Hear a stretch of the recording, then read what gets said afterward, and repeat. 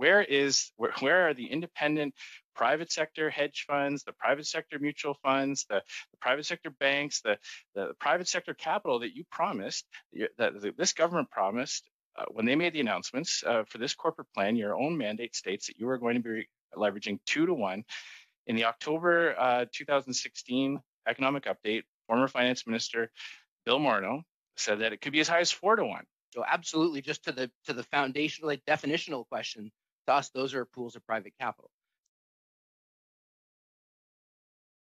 We just heard testimony from Mr. Corey from the CIB. He maintains that there is private sector money being committed to these projects. Specifically, he pointed to the REM project in Montreal and the Alberta irrigation project. Would you like to explain how you put in your post that there is no private sector investment when Mr. Corey claims that there is? Mr. Giroux? Of course. So we looked at projects and we got information from the bank themselves. And we also looked at Statistics Canada's definition of government entities.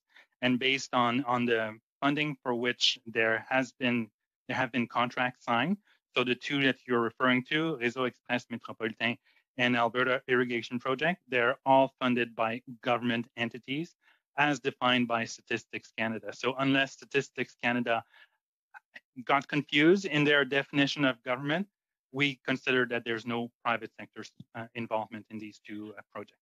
So I think that's a very important point you just made, Mr. Giroux. What you're telling me is that the government itself defines private sector entities a certain way and defines government entities a certain way.